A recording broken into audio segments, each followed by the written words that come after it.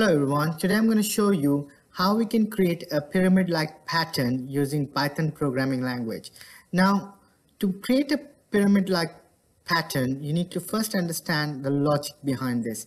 Now, if you see, right, we've got like around about 9 spaces and then we got 1 star. Then we got 8 spaces, then we got 3 stars. Then we got like 7 spaces, then we got 5 stars.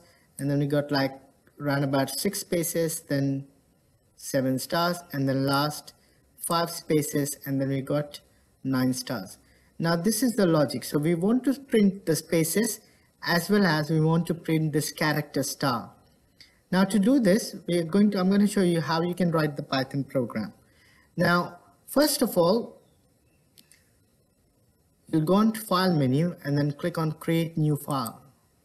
When you create new file, you will be taken onto this untitled window, and here you will be typing your program.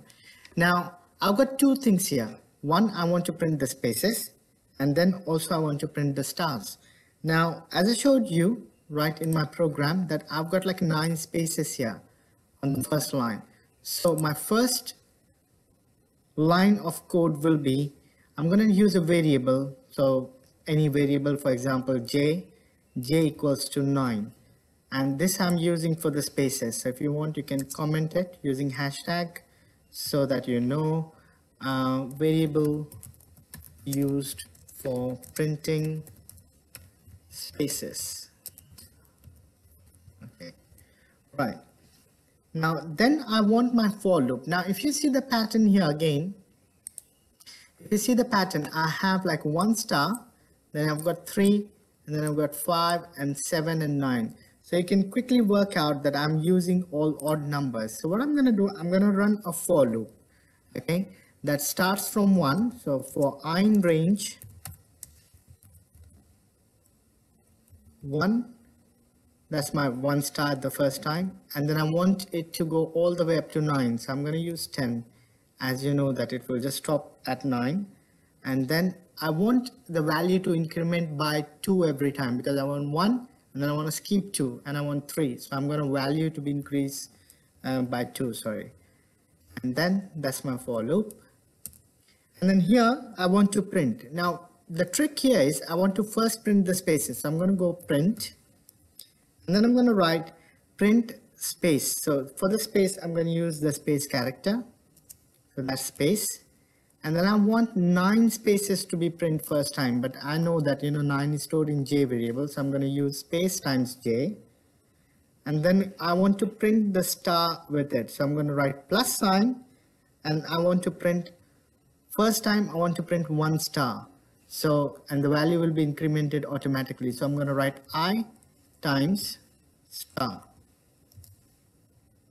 So you could see, like, the value of I first time will be 1, so it's going to print 1 star. The second time the value will be 3, it's going to print 3 stars. Now, if I don't change the value of j, it's always going to be 9 spaces, but we want the value to be decremented by 1 every time. So we're going to write j equals to j minus 1. Okay, now that's the logic. So what we are doing, we are printing 9 spaces first time, then it's going to be 8 spaces, then 7, then 6, then 5, then 4, so on and so forth. And with this one, we've got this for loop for, I'm just going to write a hashtag comment, for loop used for printing stars.